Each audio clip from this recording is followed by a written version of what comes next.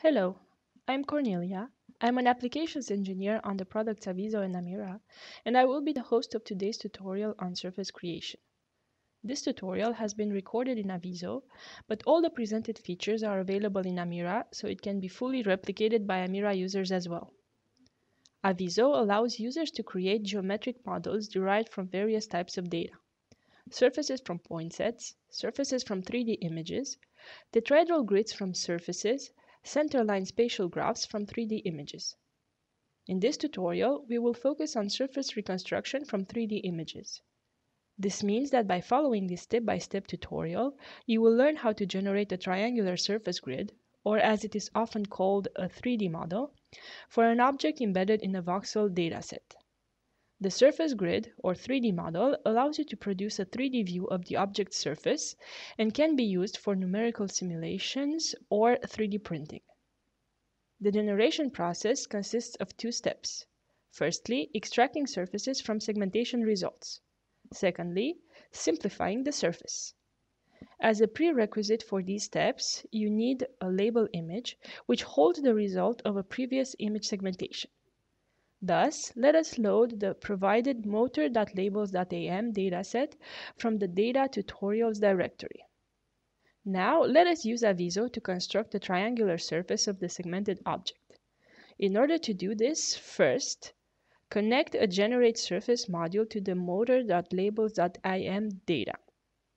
You can choose to apply some smoothing in order to attenuate the staircase effect visible when you have low-resolution data.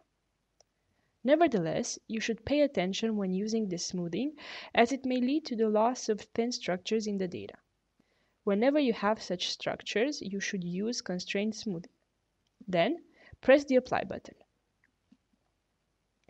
The border option ensures that the created surface is closed. A new data object, motor.labels.surf, is generated and is represented by a green icon in the project view.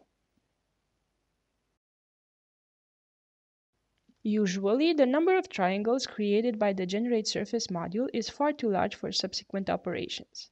Thus, the number of triangles must be reduced in a surface simplification step.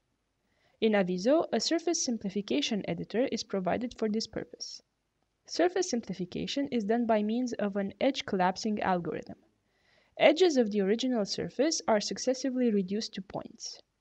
The shape of the original surface is preserved by minimizing a certain error criterion. Special care is taken to prevent the triangles of the simplified surface from intersecting each other.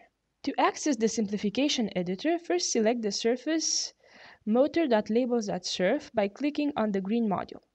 Since the simplifier is directly modifying the surface data, you may want to duplicate your initial surface before proceeding, so you can start again if you do not reach the expected result.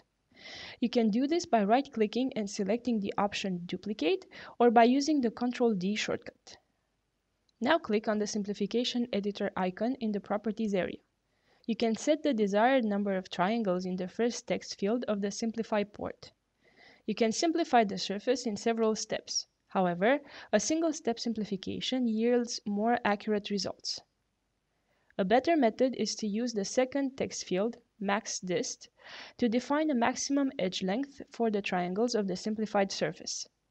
The simplification process stops when one of the two criteria, number of faces or maximum distance, is reached. The third field, minDist, defines a minimum edge length for contracting edges. This is not a stop criterion, but if this value is different from 0, the button Contract Edges is enabled. Let us use 0.02 for the maximum distance and 0.01 for the minimum one. You can estimate this size by looking, for instance, at the bounding box minimum and maximum value of the data. Giving a too small number of faces or a too large maximum distance may result in an oversimplified surface with self-intersecting faces. Several optional features are also available.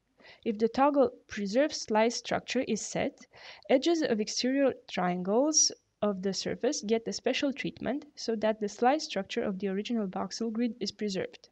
Setting the toggle Fast implies the selection of a less extensive intersection test strategy, resulting in a faster simplification, but most likely into more triangle intersections as well. When activating the Create Level of Detail option, all intermediate steps of the simplification process are stored so that they can be quickly restored. Last but not least, setting the intersection test strategies triggers the display of a new port called Intersections, in which the different intersection test strategies can be tuned.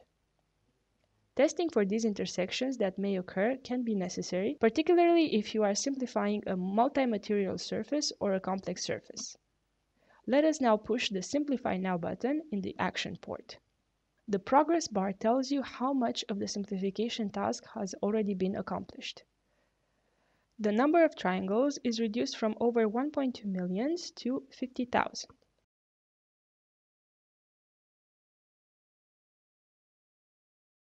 This brings us to the final topic of this tutorial, visualizing meshes.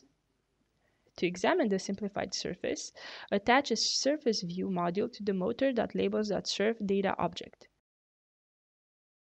You can choose various display options, among which the most interesting are Outline, which allows you to see the actual triangles, and Transparent, which enables the visualization of the part with transparency. This is particularly useful when you wish to visualize internal structures of the part.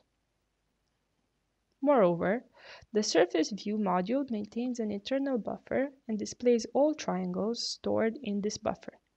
By default, the buffer shows all triangles forming the boundary to the exterior. If you change the selection at the Materials port, the newly selected triangles are highlighted. That is, they are displayed using a red wireframe representation. The Add and Remove buttons cause the highlighted triangles to be added to or removed from the buffer respectively. In this manner, you can visualize just some of the materials in the mesh. Another way to easily visualize a subset of all triangles is by using a 3D selection box or by drawing contours in the 3D viewer. Nevertheless, do not forget that this is only a visualization. The initial mesh is not altered. Should you want to obtain a mesh containing only the displayed parts, you can use the module Extract Surface that can be attached on the Surface View. Let us now visualize the result with the new Surface View module.